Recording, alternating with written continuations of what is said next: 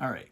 So my cardboard confessional today is that last night at about 11:30, after my family had all gone to bed, I am lying awake in bed. I reach over to my phone and I canceled my pledge for Castles of Burgundy by Awakened Realms.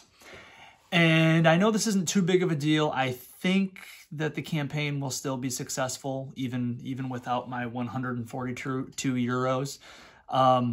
And I'm not doing this video to talk about the evils of crowdfunding or how bad the trend of deluxifying games is for the hobby or any of those things. I don't even pretend to be plugged in enough to understand the full ramifications.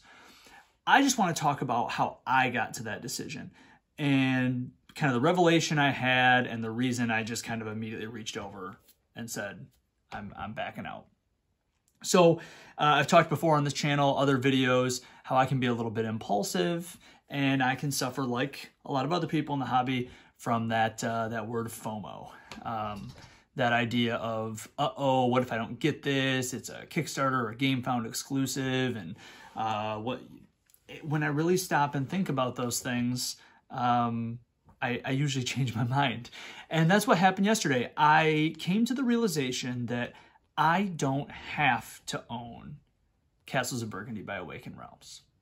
And listening to that, you might say, yeah, of course, I'm sure no one told you did have to. But the fact is, I was telling myself that I had to. Castles of Burgundy is my second favorite game of all time. I love it. I was going to look up how many times I've played it on BGA. It's too many, I think I'm willing to say. It is a classic, and I love it. Now, a lot of people find the original Castles of Burgundy and even the 20th anniversary version to be kind of ugly and drab. And I agree. I definitely feel that way about it. It feels like a game that's hard to get to the table. I think that the simple use of dice and the ability for combos and things like that would lend themselves to maybe not a beginner. There's enough going on that you wouldn't show this to a beginner, but definitely an intermediate player, and this could become someone's favorite game, but it just looks like a history book. And I've always thought, like a lot of games, this one would be cool to get a little upgrade. And it certainly has gotten that. If you're not familiar with the current campaign on GameFound, Awakened Realms is Awakened Realmsing all over this classic Euro. And it looks great. I'm not complaining about the aesthetic or any of those things.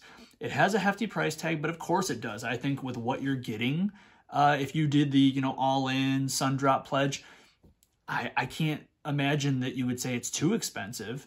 But the thing about it is, I guess I came to the realization that I don't need to own that to prove that I love Castles of Burgundy, and who am I proving that to anyways?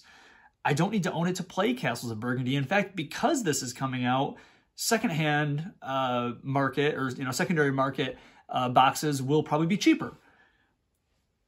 I don't need to do this for any reason other than I was afraid that I needed to, or I felt compelled to.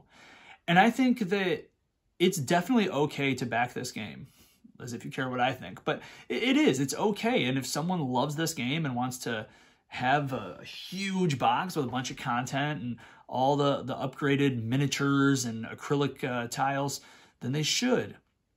But you don't have to. And I think that urge and that feeling in all walks of life, when I feel like I must go get fast food right now or caffeine right now, when I feel like I have to do something that I really don't have to, I personally want to snap myself out of that type of thinking and then make a decision based off of my values, in this case, what I'm going to do with $150 some, which by the way is spend it all on other board games. So it's not like I'm doing some, being better with my money. I'm the last person who's going to do that. But I think that I needed to snap out of that. I needed to take a step back from that compulsion. Day one, I backed it. I backed it for the most possible, and I didn't really think twice about it. And this is just one of those things in the hobby, as they continue to add more content to your favorite games, or more styles of game that you like, or more games from your favorite designer or your favorite publisher. You probably can't have all the games. And I think something that I've been guilty of too many times is just finding out about something, getting it immediately, and then when I haven't played it in long enough, selling it impulsively. I've joked about buying the same game multiple times. Agricola, I think I've purchased 3 different times. And, you know, I'm hopeful that something like this can remind me that, like, Rodney, you've got a game collection. You have a gaming group that likes to play. You have other friends who own games. Take a step back from the collection aspect of this and just play some games. Have some fun. Go find the original copy of Castles of Burgundy and all its ugly little sheep and chickens and play the game. And I'm sure that when this Game Found campaign starts to fulfill, and I see stuff on YouTube and BGG of people taking pictures of their gorgeous production, I'm sure there'll be a little bit of me that's kind of questioning this version of me right now. And maybe that's all this is, a little video diary to remind myself that, hey, in June of 2022, you were feeling like this wasn't that necessary.